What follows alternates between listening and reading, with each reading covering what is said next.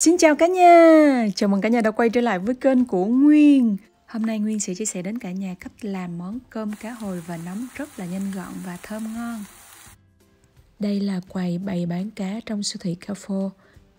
Hôm nay phần lớn cá được bán trong quầy này là cá hồi. Cá hồi này là hơn 10 kg một con.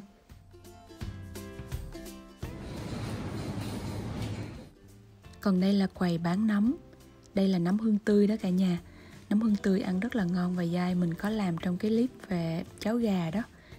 Ngoài nấm hương tươi thì còn có nấm hàu nè, nấm hạt dẻ nè và nhiều loại nấm khác. Đây là người ta đã chẻ ra rồi nhưng mà mình thích ăn loại chưa chẻ. Giá thì mình lấy tiền thổ nhân cho 3.000 là ra tiền Việt nha cả nhà. Giá cá hồi này là 140 lira một ký, tương đương khoảng hơn 400.000 tiền Việt Nam đồng một ký, tức là tương đương 18 đô.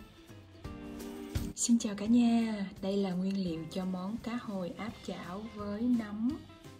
Đây là cá hồi vừa mua ở siêu thị luôn, rất là tươi.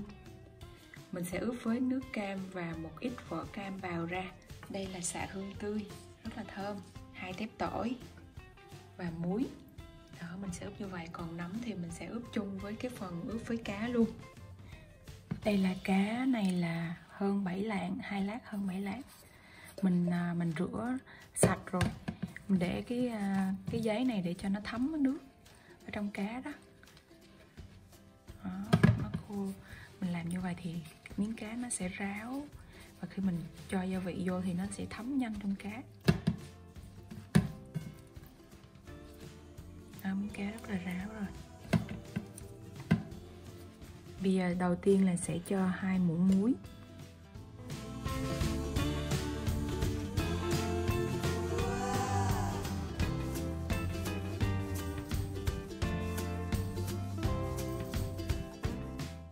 Đây, tỏi này mình sẽ đập dập.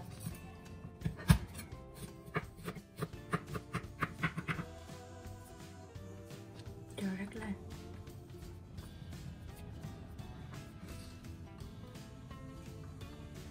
Đây là cỏ xạ hương tươi, mình sẽ cắt nhỏ ra.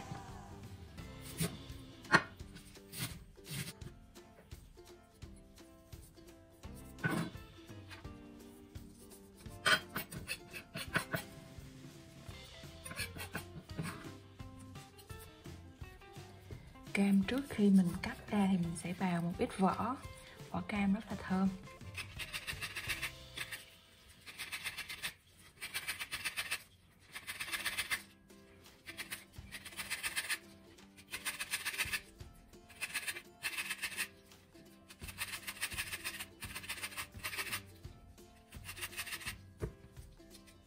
Đó, rắc lên.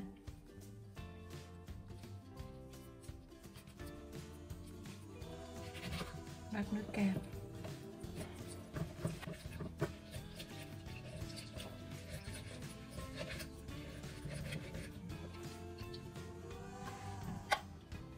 Rồi từ cái nước này thì mình sẽ để vô. Rồi mình trộn lên.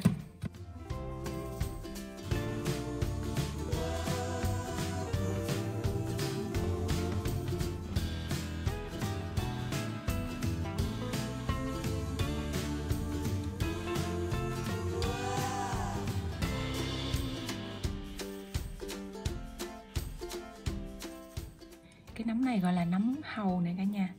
Còn đây là nấm hạt dẻ. Mùa này ở Thổ Nhĩ Kỳ rất là nhiều loại nấm. Mình sẽ tước miếng vừa ăn.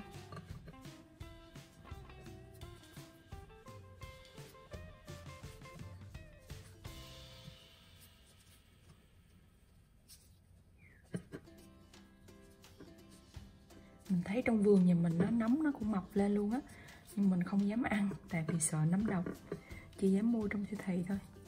Cái này miếng lớn thì mình cắt nhỏ ra như thế này.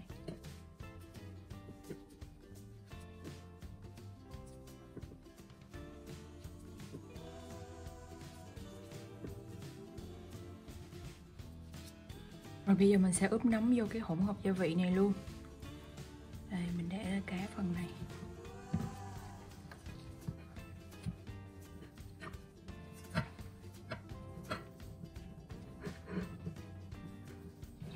trộn lên.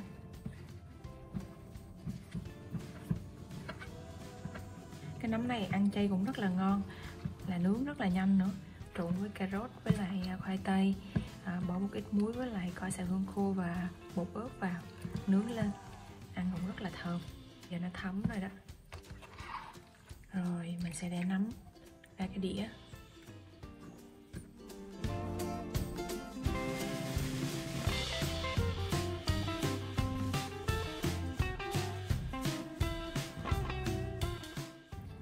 Cái này ướp nửa tiếng là áp chảo được rồi.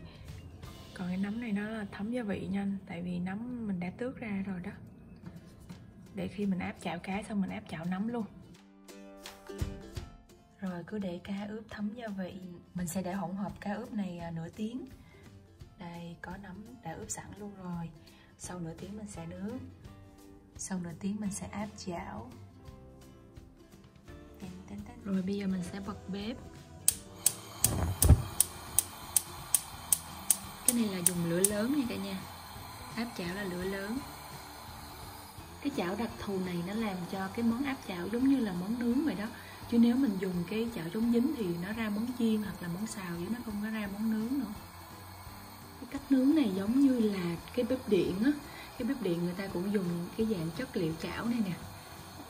Xong rồi người ta dùng thay vì làm nóng bằng lửa thì sẽ làm nóng bằng điện. Đây cá.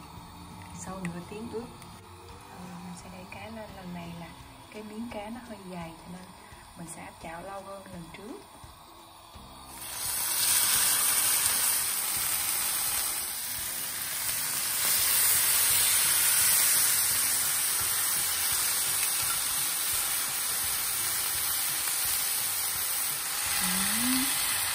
Rồi bây giờ mình cho nước sốt này lên trên.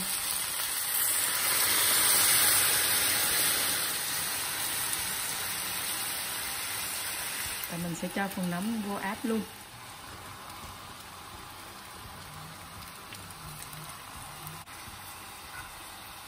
Đó. Nước nó rút rồi đó.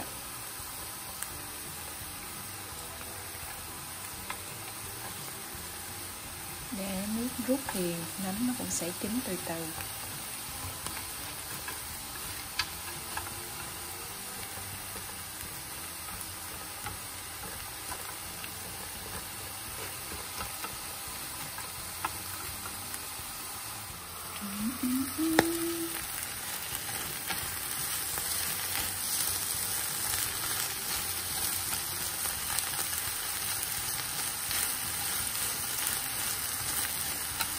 Bây giờ sau 10 phút thì mình sẽ lật cá này lên.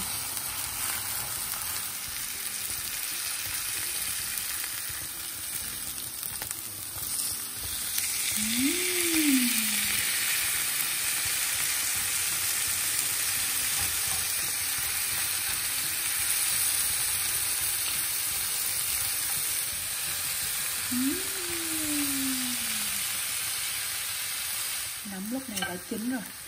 Sau khi lật cá thì nấm chín là mình vớt ra.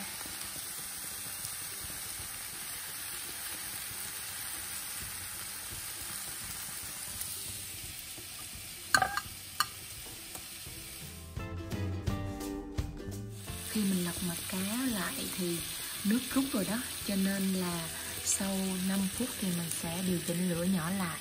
Với hơn nữa là cái chảo lúc này nó đã nóng quá rồi á. Đó, thì bây giờ nó sẽ từ từ chín. Giờ đủ 10 phút cái mặt thứ hai thì mình sẽ vớt ra. Rồi, sẽ vớt ra. Thơm lắm nha.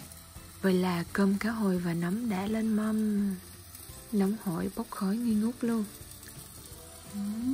Xin mời cả nhà thưởng thức cùng gia đình mình nha. Mình rất là thích ăn cơm cho nên là mình để 2 chén cơm nhỏ. Đây là đĩa của mình nè. Mình nói một xíu về cái nguyên liệu ướp nha cả nhà. Tại vì cái cam này á, là nó ngọt cho nên là mình không có dùng đường nữa. Còn nếu như mọi người mà dùng cam mà nó không có ngọt lắm á, thì nên bỏ đường thêm nha. Mình áp chảo như thế này á, thì cái phần da bên ngoài nó xém xém, còn cái phần thịt bên trong là nó vừa chín tới, cho nên ăn rất là thơm và ngon. Như vậy là video kỳ này của Nguyên tới đây xin được tạm dừng. Nguyên xin cảm ơn cả nhà rất nhiều và xin hẹn gặp lại mọi người ở video kỳ tới.